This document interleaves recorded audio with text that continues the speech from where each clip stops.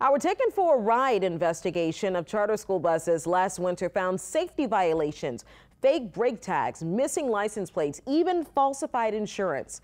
Investigative reporter David Hammer's story helped lead to major changes in our city's school bus regulations. And now that school is starting up again, David went to a city inspection station to see just how those rules are taking root.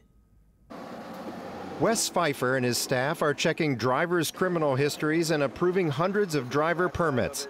Out of the 300 plus applicants, and I'm sure it's over 400 actual applicants that are in the process at this point, we've only had to deny 3 for criminal background check disqualifiers.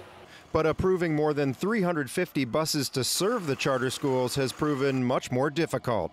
For safety failures, we're probably at about 40%. 3 buses from Hammond's Transportation came in while we were at the inspection station. The first 2 failed. The shocks on the front of the bus are loose, so that's going to need to be rectified before we could actually pass this bus. That one failed too. Hey, how's it going today, sir? Suddenly, company owner Mark Hammond showed up and canceled his scheduled inspections for the rest of the day. Some charter schools have already started and only 39 buses have fully passed inspection. So the city is offering a grace period to September 1st. We're giving people time because we understand that this is a new process to everybody.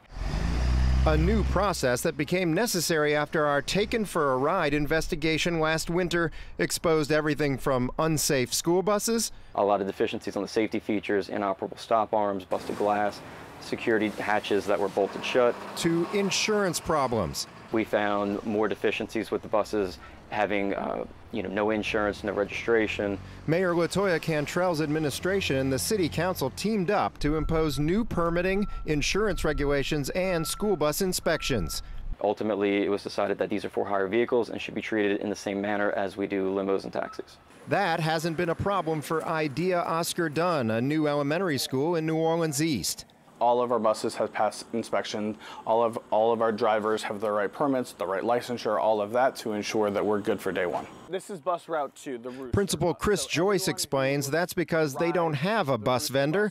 With 96 schools in Texas and Louisiana, Idea Public Schools can afford to lease their own buses and employ their own drivers. When we are able to have our own drivers, our own buses, and our communication system, families feel better. They even offer a scanning system to track every child. My information comes up here. If it is not me, error, then you're not coming on the bus. That's more advanced than the new requirements. Things like those alarms, security cameras are not required at this point, but we do encourage all operators to be as safe as possible. And just that would be big enough for a school bus system one city official called the Wild Wild West. David Hammer, Eyewitness News. Now, Hammond's Transportation is the largest locally owned school bus vendor, serving at least 18 of the 79 charter schools in New Orleans. We reached out to owner Mark Hammond after he removed his buses from the inspection station, but he did not respond.